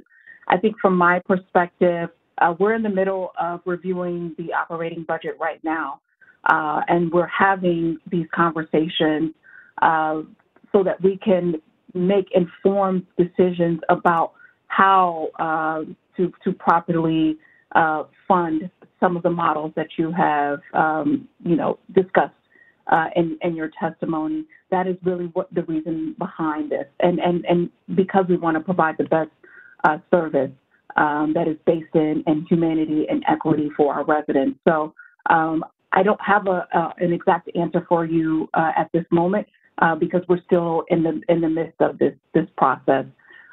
You also asked a question about what our 10-year plan for crisis response. Obviously, I want to be able to meet that goal of, providing 100% of the crisis response based on the exact need that is made at that moment. That would be my pie in the sky goal for 10 years. But things are changing every single day in our community. The needs of our community are changing so rapidly. And so there is definitely the need for there to be some flexibility in that goal. But I want our alternative crisis response to be the model for how we deal with issues around mental health, drug overdose, or just safety concerns in general. I'm more in the camp of truly reinvesting in our community. So changing this conversation from just safety and policing to truly investing in our nonprofits, into our education, into our housing, and to providing job opportunities to better uplift our residents who have felt like they have been left behind. So that's just my take. I'll allow my council members to hop in there with their opinions. Thank you, Councilmember Favor, and I certainly do appreciate the significant number of questions and certainly the thought that has gone into those questions to ask this body. I would just say that for me, when we're talking about reimagining safety in our community, I would agree with Councilmember Favor. It really is for me looking at the social determinants of health, and that's because safety is I know oftentimes we won't look at safety strictly from a policing standpoint, and it's just not just policing. It is, like I said, the social determinants of health. And what do those happen to be? We got to make sure people are safe by having a place to live. We have to make sure they're safe by having food to eat, right? Getting their education, having jobs. So we need to look at how do we look about enhancing the quality of life of individuals in our community? And that does include the when individuals are calling out because they're having they're in a mental health crisis, who are the appropriate people to go out and to be able to make sure that that family and that individual feels like they're getting the very best care of service coming from the city of Columbus. So I think that having this meeting today and all the other meetings we've had, we're getting a lot of great information from our residents to provide us with information and data to help us to look at what do we do to, again, enhance the quality of life of all of our residents. I truly believe that every resident needs to feel that they're safe in our community. And so that would be the goal, to work on making sure that that happens. And it will take some time and it's going to take some resources, but just by having these hearings, working with the Saunders Company is certainly showing that that is a priority for this body. And I think that, as I add to this, can't agree more with the full scope of what we're looking to do as it relates to reimagining safety. I'm honored to serve on a national board for reimagining safety with 20 other elected officials from across the country, of cities of all sizes, through the National League of City. We had our first meeting today. In fact, I have the Cahoots website up right now, reading through that in Eugene, Oregon. We're all looking at different aspects of this and diving really deep in it, but with a shared commitment that we're all going to work hard to make these things become a reality, across the board. And so, one of the things that I've been looking at, for instance, is, creating a 21st century call taking center, one that can put these calls in the right direction, because as it stands today, the people aren't trained to do so quite as adequately as they need to be to meet best practices. So that's an area of opportunity for us to do that. We've made some changes internally, taken them out of sworn officer positions and put them into the Department of Safety. And so we'll continue to look at that and build out on that, because that's an important piece of this. But everything is going to be looked at, and no stone's going to be unturned. And you have a shared commitment of 7 members of this body to make sure that, you know, we're all working towards this common goal.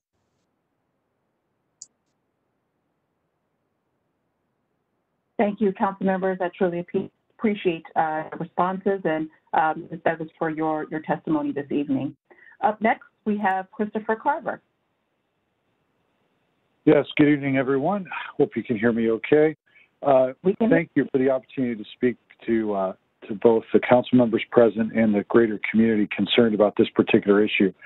I'm speaking to you as a 26-year public safety industry veteran, having served all the way from New York City as their director of fire dispatch operations and getting my start here in greater Columbus and Truro Township on the east side.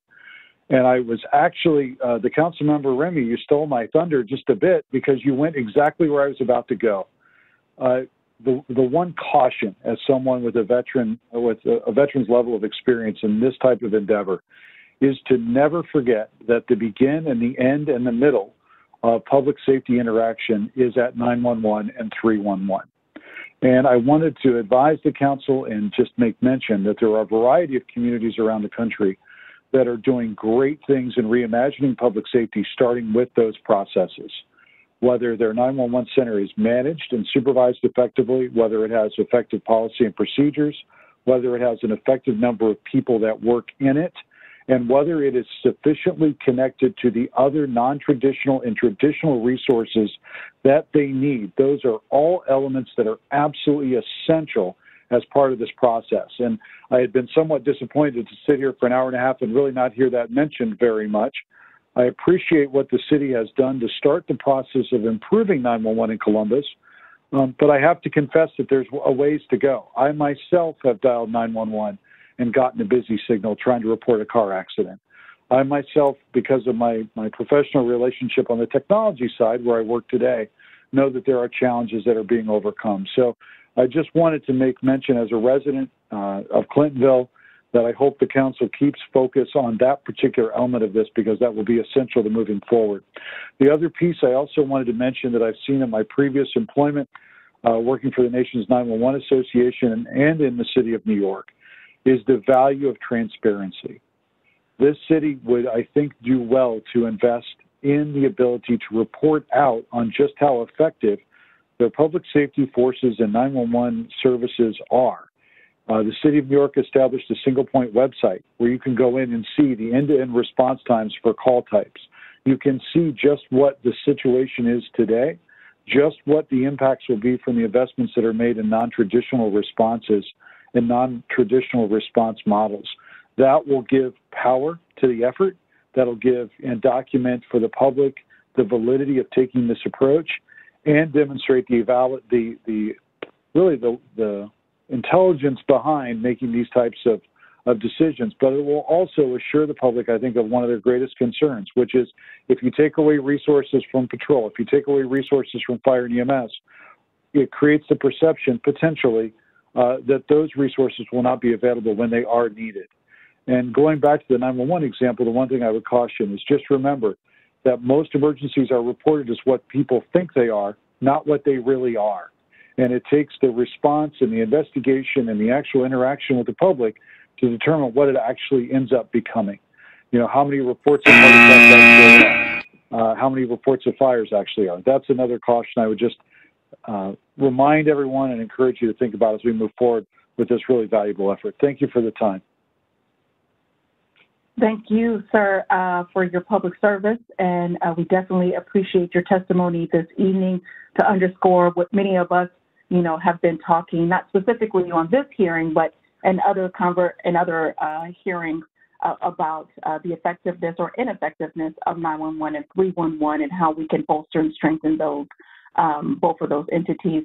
Councilmember Remy, I know that you kind of touched on it a little bit, but and you stole his thunder, but do you want to add any additional comments? Yeah, I mean, I think this is important work at the beginning of the entire call, that the necessary work that needs to be done. So thank you for backing me up on that one. That was unsolicited support, so I appreciate that. I also brought up today in our meeting, my national meeting, the impact of civil service and how this shapes, a department like the police department. And again, that's an area of focus that I am very interested in looking into, and because some of our civil service practices, although we have great people there in the Civil Service Commission, but some of those practices cause, significant delays in hiring. They diminish, not by anybody's fault, but they diminish some of the diversity achievements that we would like to make because of the policies that are in place. And so these are things that, that are impactful from even the very, very beginning when we look at hiring the right personnel. And we want to make sure that we streamline this process from the beginning to the absolute end. And so, trust me, we're working very hard, and this is a very important topic to all of us. It's obviously top of mind and really a top priority this year. Thank you. Councilmember Tyson, any thoughts? All right, wonderful. Thank you again for that testimony. Up next, we have Leron Carlton. Hello. I want to start by saying thank you to the city and the council for this discussion on the flexibility of this during the pandemic. This is a very important topic that needs to be addressed as to best serve the people of Columbus and to create a more safe and equitable society. I feel that establishing alternatives to public safety crisis response is a vital issue for the city.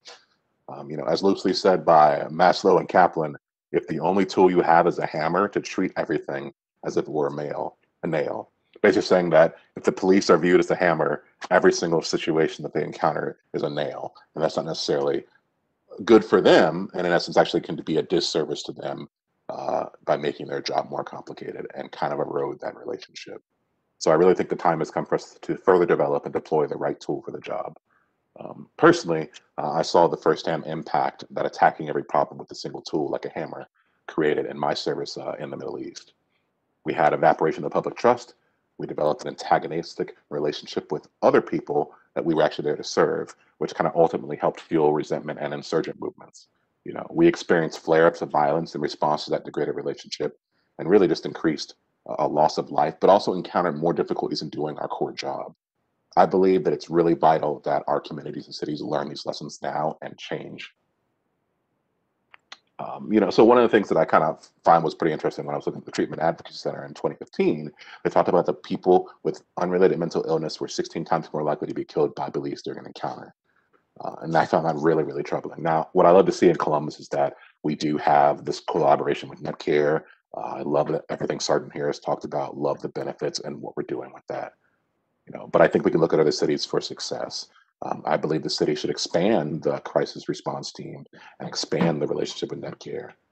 As we've seen people mention cahoots, there's also other areas like Anne Arundel County. They have a program where they provide mental health training for all police officers. They have mobile crisis teams that also coordinate follow-ups and deal with one-on-one coordination with the individual, which I think is great. This type of application will need to be coupled with a reallocation of city resources to provide a better infrastructure and security in high-risk areas. Currently, I believe there's 3 CPD substations in Zone 4, I think Zone 4, yeah, which covers a massive area of Linden, Ohio State, and Whetstone. Based on the recent map I reviewed, there's no stations on Hudson or in the middle upper portion of Linden. There also really seems to be a lack of community infrastructure centers that could be used as maybe alternative care centers or late night programming. The mobile crisis team and Netcare collaboration is the first step, and I really just want to again thank Sergeant Harris for his commitment and work in the area.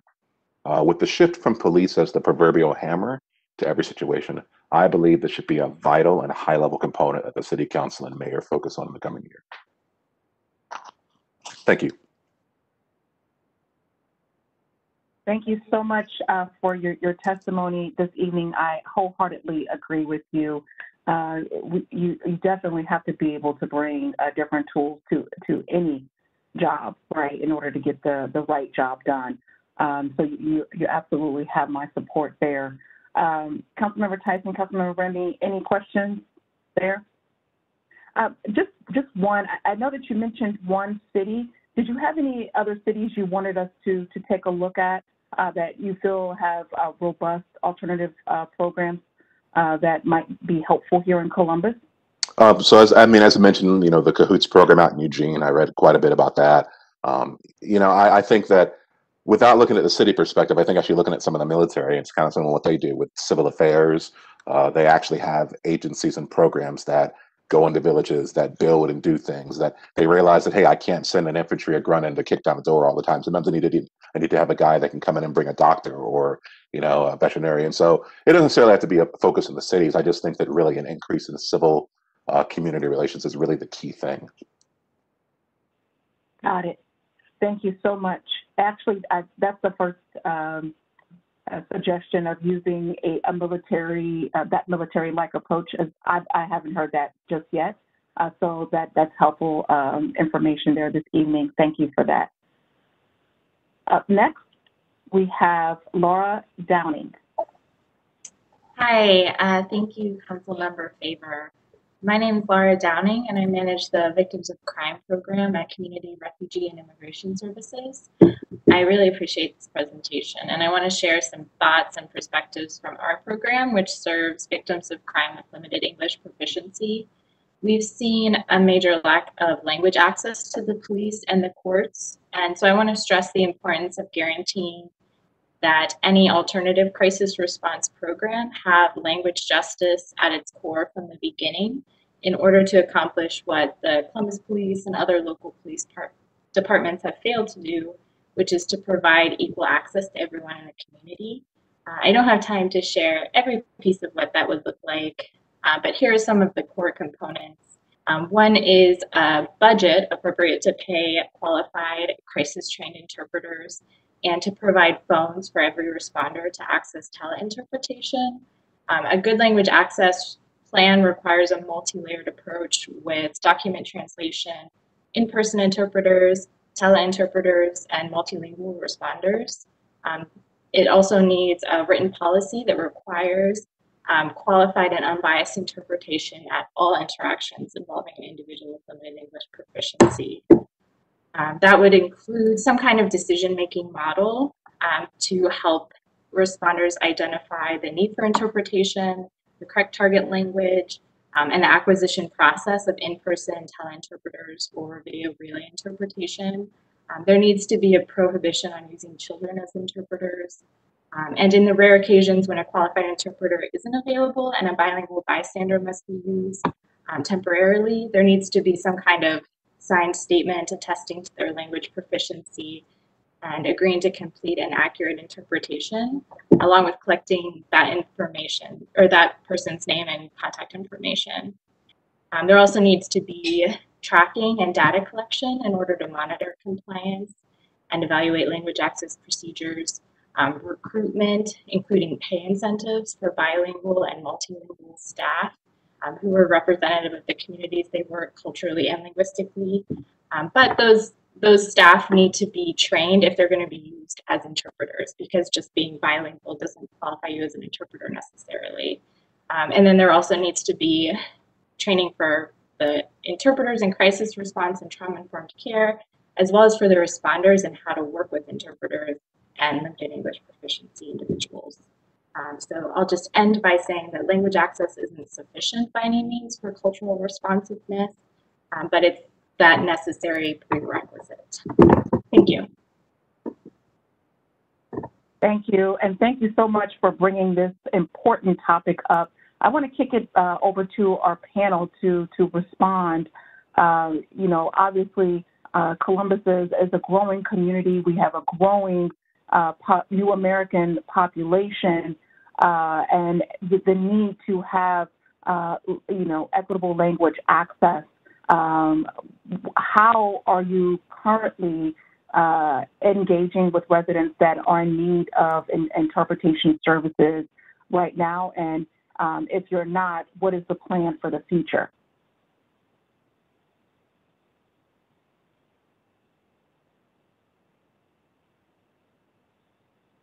So anyone from NetCare Oops, I'm sorry to interrupt you. So I can speak to what we do with MCR. So currently we have access to the language line. We are actually presently working with another company to have video access to interpreters via the cell phones that the clinicians carry. We're just trying to work that out with our IT department, but I'm hoping we can have that online in the next couple of months. And so, Ms. Perry, so that would mean if you are on site and someone would need services, very much like court interpretation, somebody could be on the phone interpreting. Obviously, the impact of that interaction, the gravity of that situation could be a little tricky to navigate that type of communication, right? Yes, absolutely. Ideally, you would want to have a live in-person interpreter, but given the limitations and the costs associated with that, we can use the language line, which is via phone. Video is actually much better, especially when working with ASL and things like that. It just makes things much, much easier. But we're hoping to have that online soon. But in the meantime, we do have the language line available where we can utilize that with many, many different dialects, and that seems to work pretty well for us. Yeah, I don't know. Councilmember Remy chairs our committee that serves our New American population, and I'm sure that you want to lean in here. But this is definitely, something that I do not want to take for granted at all. As Columbus continues to grow, we want to make sure that we are providing 100% care. Means making sure that we are well equipped to service all of our residents. And that includes making sure we've got a strong language access plan. So, Councilmember Remy? Yeah, thank you, Councilmember Faber. In 2019, we did fund, this is only a start. I don't want to make it seem like this is all encompassing, but certainly we recognize the problems that exist, and we met with Division Police and Commander Woods and had a conversation about, Deputy Chief Woods, but we had a conversation about, police patrol officers having access to language lines and being able to translate, people that were in accidents or responding. And so every sergeant was provided a phone based on funding from us, but that's just the beginning.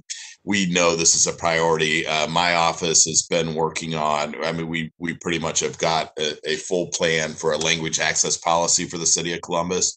We want to make sure, we need to celebrate the diversity that all of our New American refugee and immigrant population have created here in Columbus, but we also need to make sure that they feel that they're served just as equally as any other English-speaking American that lives here. And so this is a very big priority. We'll make sure that, we'll continue this thought process that you brought to us in the testimony tonight throughout these conversations so that everybody feels that they're being adequately and rightfully served. Absolutely. Councilmember Tyson? Okay, wonderful. Definitely appreciate the testimony. And last but certainly not least, we have Sadiqa White-Thomas. Hello, how are you tonight? I would like to thank all of the council persons for a wonderful meeting, and thank Gail Saunders for the conduct of this. I've been on several, and I'm sorry that my comments are much more global. However, I can be very supportive of what was discussed tonight in terms of the CTI program and the mental health needs. If we're getting that many calls in a year, we certainly need to be able to respond to 100%. And so the first thing I want to say is reimagining safety services, and that when we start talking about demilitarization, the whole police department came about, the first known publicly funded police department came about in Boston in 1838. So we're almost 200 years past that, and the police departments have not systemically changed from that. They were put in place to respond to and be responded to crisis situations that dealt with getting people organized. And so subsequently, if we would look at the whole organization, I'm saying demilitarization talks about the totality of the organization, not just restrictive weapons and equipment policies. It means completely changing the organization structure that emulates a military organization based on, for example, the ranks and the status, the chiefs to patrol officers. There must be a total change of the organization if we expect a totally different response to a community now that's 200 years beyond the way it was originally organized. And so I'm saying that, in fact, we need to look at the organization itself. The reason why you're talking tonight and you're saying hiring 20 people and you want to fund it, by rights, council does fund programs, but they fund programs that have been vetted and threshed out through the administration, that the administration should be bringing you a fully vetted program that says this is why we need to have a 1.8, 2.8, 3.8 million dollars. This is how we're going to deploy the 20, whether it's a co-op program, whether it's a single program, a nonviolent program, whatever it is. That's the administration's job to tell the council. Council then sees that it's appropriate, and they then, as the taxpayers, overseers, they then, in fact, appropriate that.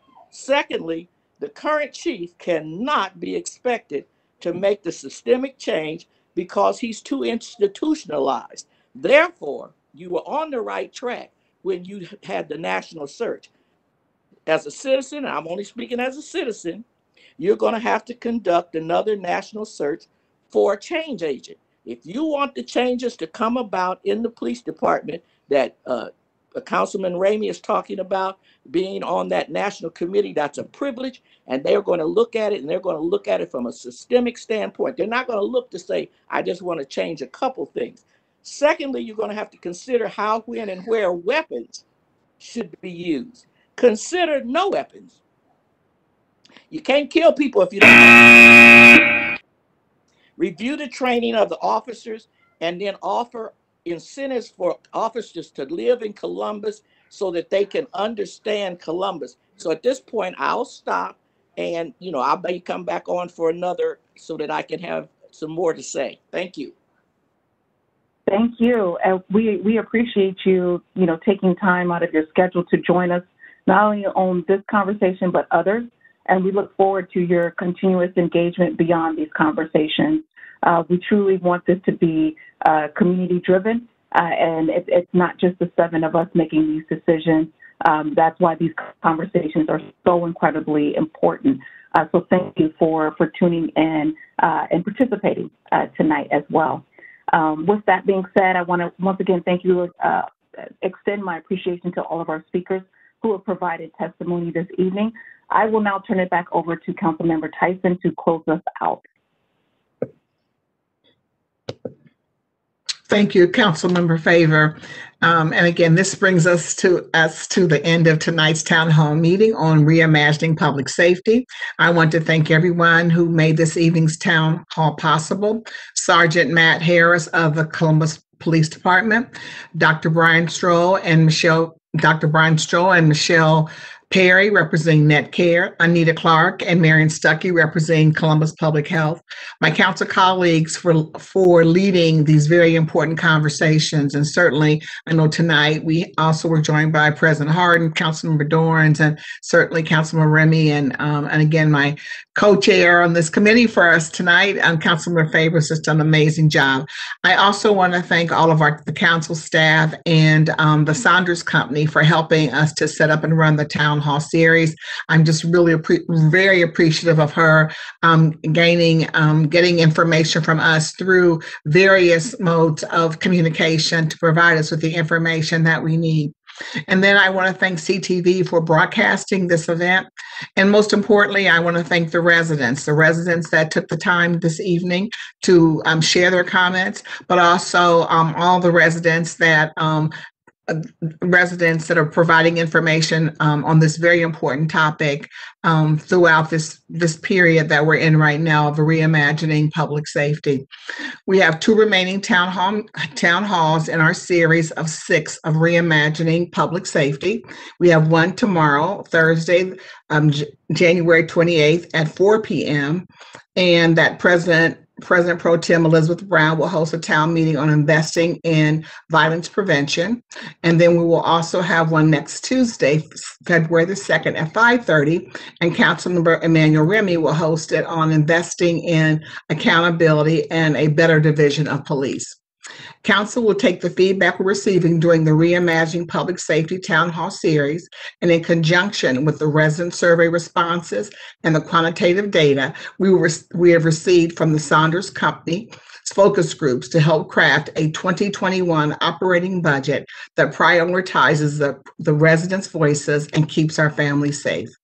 This concludes tonight's town hall. I want to thank everyone who has participated this evening, and have a great rest of your night. Thank you.